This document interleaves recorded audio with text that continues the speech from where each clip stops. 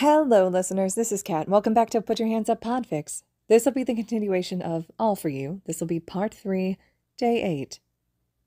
In the end, All Might had to return to his agency and make sure his vaccinations were actually up to date before he could enter the NICU. While he was at his agency, he took the chance to change into some clothes that hadn't just been on the field. The nurses that had turned him away yesterday pointed out that patients in the NICU had immature immune systems and could not fight off infections very easily. Infections that could easily come from a dirty hero costume.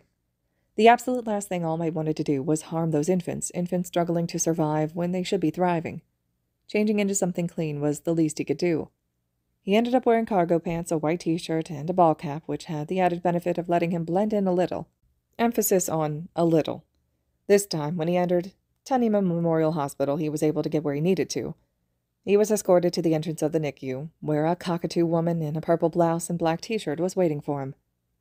"Hello, All Might. It's a pleasure to meet you," she said with a grin, her feathers slightly puffed out, in what he could only assume was either excitement or apprehension, as she held out a hand.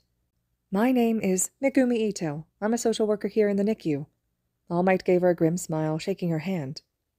"Hello. I'm here for Hisashi Midoriya." Ito nodded.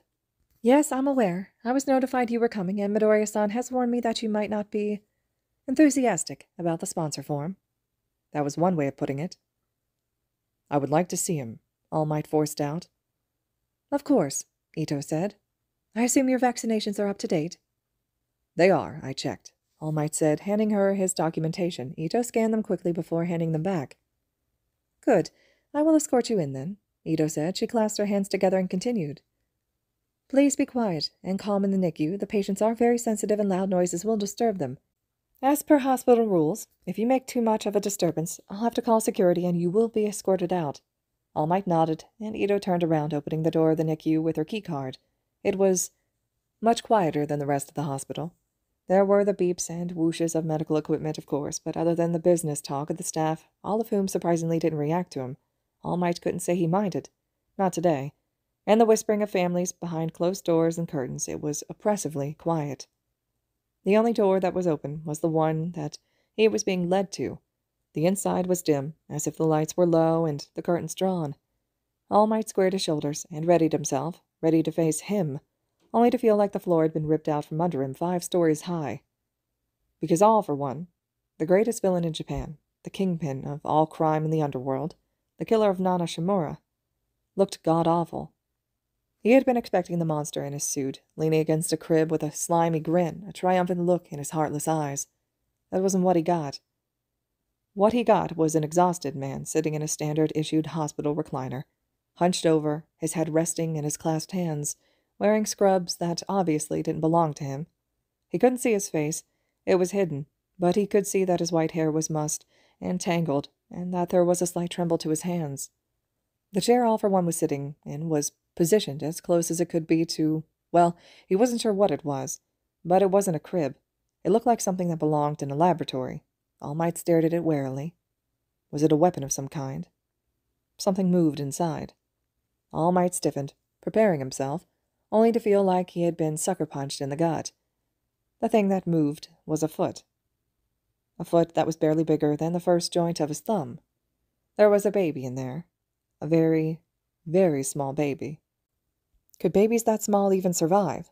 Ito closed the door behind them. All for One shifted, and All Might snapped to attention. His blood-red eyes glinted in the dim room. His face was pale, cheeks hollowed out from the weight of exhaustion and hunger, and dark bruises under his wary glare. "I knew you would come." All for One was doing this to unbalance him. This was an act, to get the hospital to protect him, so he could see through whatever nefarious plan he had now. Rage flared to life under All Might's breastbone. How dare he? There were no parents around. What had he done to get his filthy hands on this child? "Step away from the baby, All for One," All Might growled, his fists clenched. All for One's face twisted into something truly menacing. He did not move. "If you think I'm stepping away from my son, you are even stupider than I thought," All for One said, slow and quiet. All Might blinked. He let out a laugh, incredulous. All for One truly had no boundaries, did he? The audacity he had to claim that baby, that innocent infant whose parents he probably killed, as his son, and the fact he thought All Might would fall for it?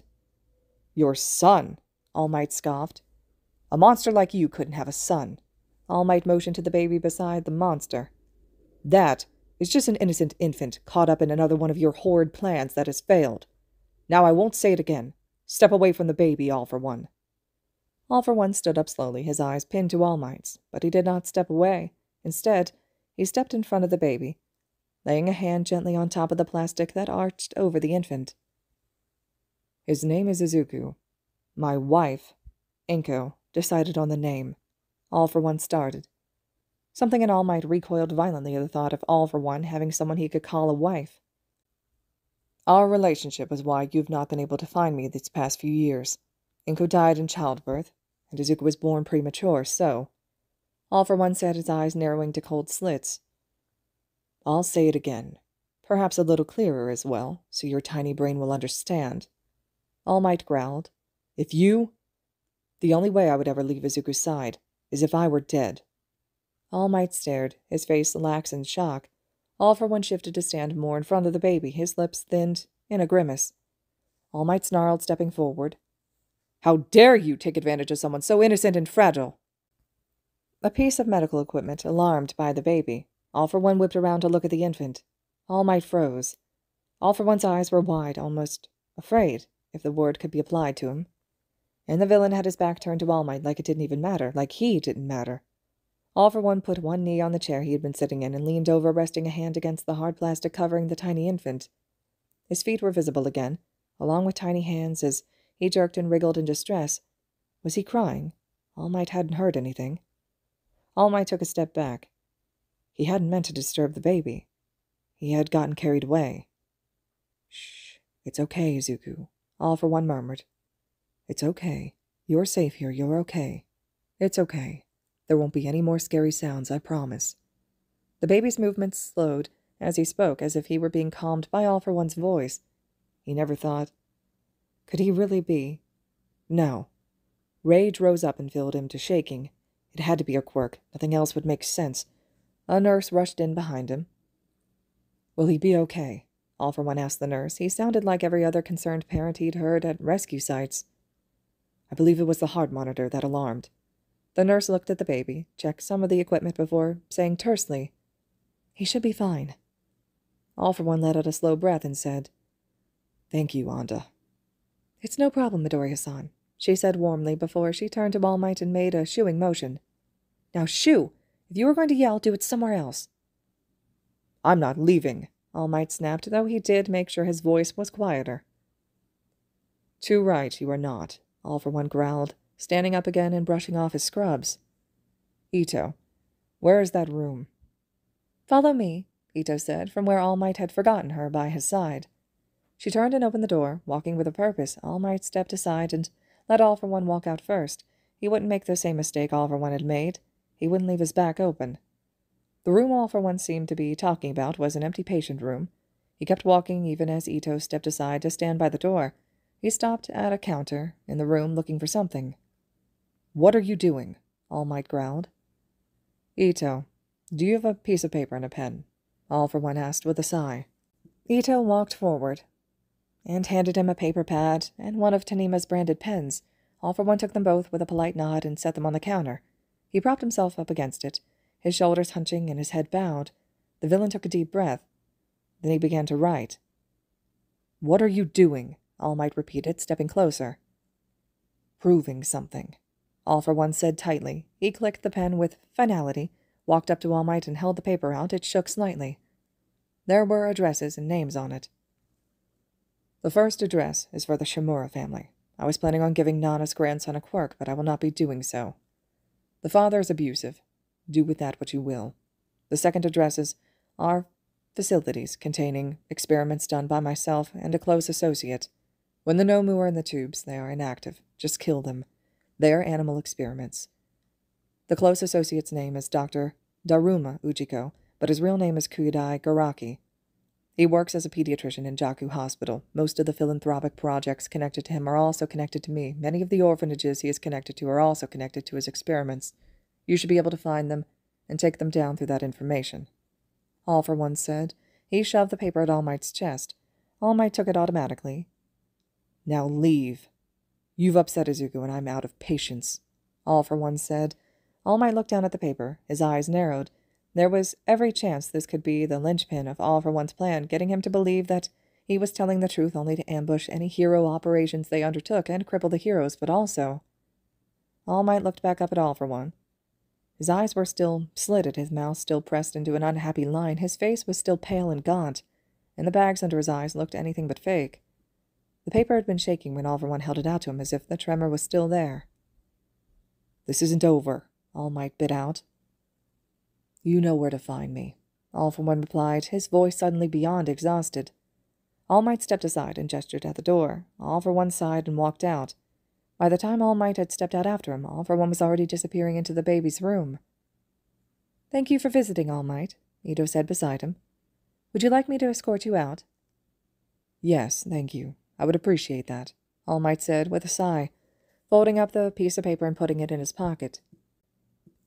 Hizashi collapsed into his chair. The moment he was close enough, his throbbing head laying in the crook of his crossed arms. This was day 8 of no sleep. He was more exhausted than he had ever been in his life. His entire body, but especially his eyelids, felt like lead under the effect of a gravity quirk.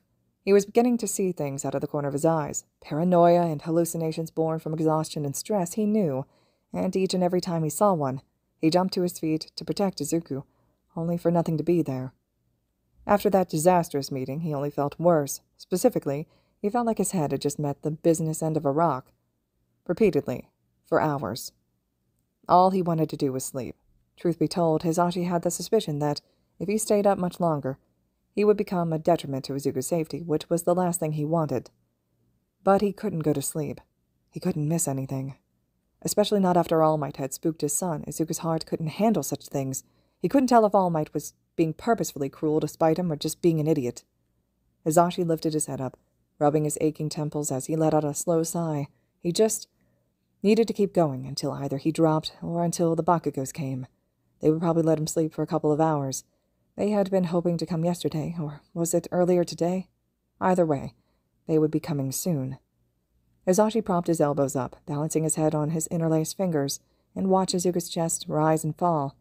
His heart monitor beeped steadily, thankfully back to normal after All Might's outburst. He was curled in a ball, physician aides helping him stay in place. He was wearing a tiny yellow hat with a cheerful sun stitched into it. "Are you feeling better, Izuku?" Hizashi asked softly, watching his son closely. Izuku's forehead wrinkled like he was furrowing his brows. His arm jerked up, as if to cover his face. Hizashi huffed, but said nothing else. Izuku might as well have told him shut up, but he didn't mind. Hizashi wanted to make sure he wasn't overwhelmed, especially not after today. He was all too eager to keep Izuku happy and comfortable. He could give Izuku a hand hug to help calm him down, which was essentially just Hizashi cupping Izuku's tiny feet and putting his other hand on Izuku's head, something the staff had him do to wake up Izuku before they took blood or did a diaper change. They said it was a nicer way for him to wake up as opposed to just being jabbed with a needle, and the consistent pressure was similar to the walls of a womb, so it was comforting to Izuku. He could understand that. That being said, he didn't particularly feel comfortable doing any more than offering his finger to Izuku without staff oversight. Really, it scared him how much power this tiny infant already held over him. Hizashi had worked so hard for so long to make sure he was the one in control, at the top of the food chain, to make sure not even death itself could command him. Yet here he was, answering to the beck and call of an infant that weighed little less than 2 cans of beans. And he wasn't even mad about it. Hizashi sighed again and put his head in his hands, palms pressing into his eyes to provide even the slightest bit of relief. Contingencies. He needed to think about contingencies. He was locked into the decision to tear down his empire. He had his moment to falter. When Ito and All Might's eyes were on his back, the weight of what he was casting off was heavy. He was throwing away over a century of work, decades of research, manipulation, connections, and power struggles, all gone from his grasp. All for the chance of keeping his son by his side. Was it worth it? His mind told him no. His mind told him he was being a fool, the kind of fool he had always mocked and used. But the weight of Izuku's hand on his finger was an anchor to his heart, and not even his greed could lead him back to business as usual. He was far past the point for second chances or second-guessing, yet here he was. Now he was at the mercy of a society that hated him, desperately clinging to the last of his family. Again. He was sure his brother would be laughing at him now, if he were here. Nevertheless, it was too late for doubts. Hizashi needed a plan. The chances of All Might actually signing that form and allowing him to stay by Izuku were lower than he really wanted to ponder. So he needed a backup plan for Izuku. He needed a place that would care for him regardless of who his father was. The simple fact of the matter was that Izuku would not be a normal child. He would likely have medical complications from early birth that would require extra, if not extensive, care. Hizashi knew he would be willing to do whatever Izuku needed. If he was willing to tear down his empire, he was willing to learn his way around some medical terms and equipment. But would anyone else? He did have some purely civilian contacts who had struck deals with him for quirks and had families, but if he approached them to ask them to take care of his child, they would only say yes out of fear. Or if they didn't say yes, he would have to coerce them into agreement. Regardless, Izuku would likely not get the level of care he needed, and Hizashi was not going to leave his son in subpar care if he could help it. Was there anyone Inko knew? Someone Inko knew would be better than any of his contacts when it came to child care. Oh. He was far too tired for this. Mitsuki, Masaru, the Bakugos, they adored Inko, and they, at least from their calls, were already invested in Izuku's well-being. There were a few problems with them, though. For one, they were already expecting. One newborn child was plenty of work, so he'd heard and hoped to find out. Two would most certainly be overwhelming, both in time and in money. Babies were expensive, medically complicated babies even more so. If Hizashi had to hand him over to the Bakugos, that would mean that his considerable resources would be likely tied up in the investigations he was now locked into. Perhaps he could donate them some clean money that would not be at risk of confiscation, or perhaps he could set up a trust fund for Izuku or sell some stockpiled valuables he likely had somewhere. Hizashi shook his head. He could think about money later. Right now he needed to make sure Izuku would have good guardians if he was out of the picture. Beyond the money issue, there was also the fact that they did not know who he was. Mitsuki and Masaru only knew him as Hizashi, Inko's husband. They could very well refuse once they found out who he truly was. They were still Izuku's best option, which was well and good, but he needed more than one truly viable option. He had to have more than one backup for Izuku. He just needed to think. Surely there was someone else Inko had known. Hizashi sat there for who knows how long, thinking in circles. He startled when there was a soft knock at the door. He stared. Malicious hordes glared at him from his peripheral vision. Their eyes and teeth glinted in the shadows, hands clawing at the floor, attempting to bring themselves into being. They reached out to Izuku like hungry sharks, eager to feast, now that his Achilles' heel was bleeding into the water. Hizashi's stomach dropped. Fear was an adversary. He avoided for a long time, but it choked him here, seeping into his body like a parasite. He kept staring at the door. They weren't really there. Izuku was fine. He was not going to be a detriment to his son's safety. It was just a nurse. The nurse knocking had surprised him. That was all it was. He was certain. "Yes?" Hizashi asked. The door opened, and Aoi peeked in. Aoi was a night shift nurse, and typically came in on the same days of the week Anda worked. She had blue skin, which was probably her quirk, and came in every single day with a different pair of shoes. She grinned brightly at him. "You have a visitor, Midoriya-san." He hoped it wasn't All Might again. The door opened wider. A head of spiky brown hair came into view. Masaru. It was just Masaru, and the nurse had knocked to let him in because his arms were full of bags. Hizashi let out a slow breath, forcing himself to relax. "Oh, thank you," Masaru said, trailing off. "Aoi!" "Thank you, Aoi," Masaru said, bowing politely. "Of course. Let me know if you need anything," Aoi said, her eyes flitting to Hizashi. "And maybe see if you can get him to sleep, too." Hizashi huffed, but Aoi was gone before he could say anything intelligent in reply. Masaru turned around, blinked. "Oh, Hizashi, you look terrible. When was the last time you slept?" Hizashi rubbed his eyes and dragged a hand down his face. "I'm aware," he said, smiling wryly. "As for the last time I slept, I would rather not say." Masaru whistled. "All right, well, I'll just help you unpack the essentials and then you can get some rest. Mitsuki is coming by soon and we can keep an eye on Izuku," he said, hauling the bags to the couch by the windows, which were drawn to keep the room dim. Hizashi watched him but made no move to leave Izuku's side. Masaru paused by the hospital bed in the room, which was noticeably untouched. "Hizashi," Masaru said, his fingers stroking the starched sheets. You haven't slept at all, have you?" Hizashi looked away from him, first to his hands, then to Izuku. His chest was rising and falling steadily, his eyes firmly shut in sleep. "I couldn't miss anything," he admitted. Masaru walked closer, his footsteps loud in the sterile silence, until he was standing next to Hizashi's chair. "May I?" he asked quietly. Hizashi hesitated. "You can talk to him. He doesn't handle touch well, and he hasn't been able to leave the incubator yet," he said. Selfishly, he hoped Izuku didn't have as much of a reaction to Masaru's voice as he did to his. "All right." Masaru leaned over, pressing his fingers to the plastic gently. "Hello, Izuku," he cooed. "You were just a bit too excited to see the world, huh?" Izuku's only reaction was to shift in place slightly. Masaru stepped back. "He's beautiful, Hizashi," he said wistfully.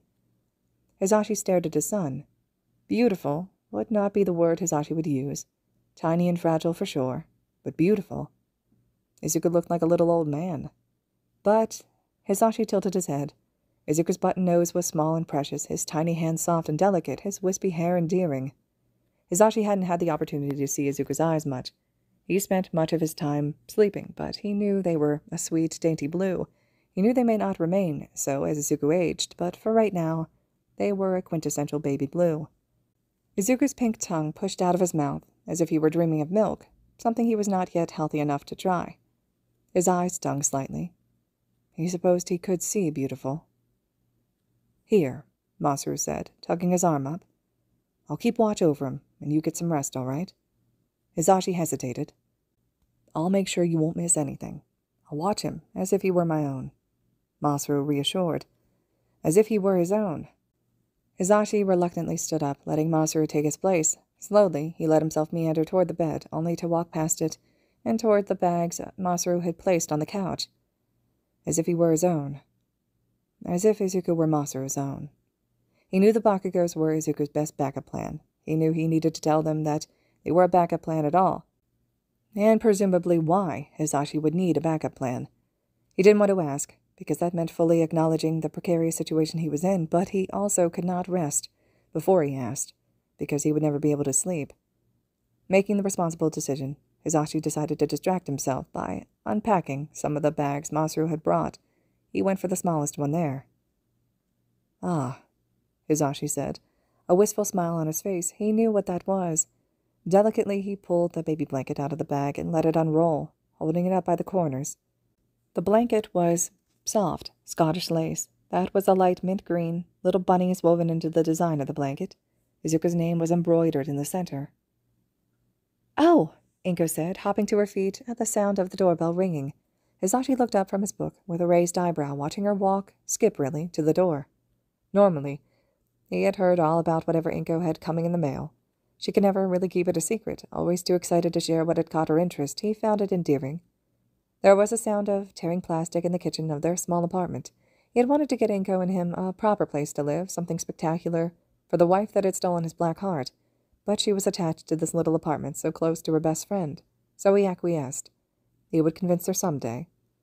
A house with a yard was better for the baby anyway. She would see that soon enough. He could probably arrange for one close to the Bakugos. She gasped excitedly in the kitchen. Hizashi closed his book with a sigh, moving to get up. He wanted to see what his wife had managed to keep secret. Ah, Inko said, in a sing-song voice from the kitchen. "Stay there, Hizashi, and close your eyes. I want it to be a surprise." Hizashi huffed but sat back, obediently closing his eyes. "I'm at the edge of my seat, Inko." She walked back in quickly, and soon enough, something soft was placed in his hands. Hizashi peeked open one eye. There was a pile of fabric in his hands. His brows furrowed, and he opened both eyes as he held the fabric up. He blinked. Laughter bubbled up in his chest as he bundled the baby blanket again, running his fingers over the embroidered name in the center. "Inko," he chuckled. "We only just found out about the baby's sex. You've already settled on a name?" Inko sat down next to him, her hand on her stomach and a glowing grin on her face. "It's a nice name, don't you think?" Hizashi leaned over to peck her cheek. "If you like it, I like it." He folded up the blanket, his fingers running over the embroidered Izuku in the center. "How many blankets are we going to have when he is born, Inko?" Inko's eyes sparkled mischievously. Hizashi burst out laughing. It was the only blanket Inko had managed to get. Mitsuki made sure I brought that, Masaru said from his seat by Izuku. Inko told her all about that blanket. Yes, she was very excited about it, Hizashi said softly. He bundled up the blanket and ran his fingers over the soft fabric. I'll have to ask if they can put this in the incubator with him. He walked back toward the bed slowly, looking intently at the patterns on the baby blanket. He sat down on the edge of the bed and ran his fingers over Izuku's embroidered name. He didn't want to have this conversation, but he couldn't sleep if he didn't. Masaru. Hizashi started. Masaru peeked around the chair, blinking curiously. Before I met Inko, I was involved in some less than upstanding work, and it looks like it's about to catch up with me, Hizashi said, still looking at the blanket. I'm doing what I can to keep custody, but if I can't, Hizashi looked up at Masaru's shocked expression. Would you and Mitsuki be willing to take in Izuku? Of course, Hizashi, Masaru said. Hizashi slumped with relief. But I don't think you have anything to worry about. You'll be a great father, Masaru said, forcing his voice to be cheerful. Thank you, Masaru. It means more than you know, Hizashi said softly. Of course, Masaru said. Get some rest, Hizashi. Hizashi lay down on the hospital bed, Izuku's little baby blanket still in his hands. He turned off his stamina quirks and was out the instant his eyelids closed. He did not dream. All right, listeners, this concludes Day 8 of All For You. Day 9 will be next. I hope you all are enjoying still. Let me know your thoughts and reactions. And as always, thank you so much for listening.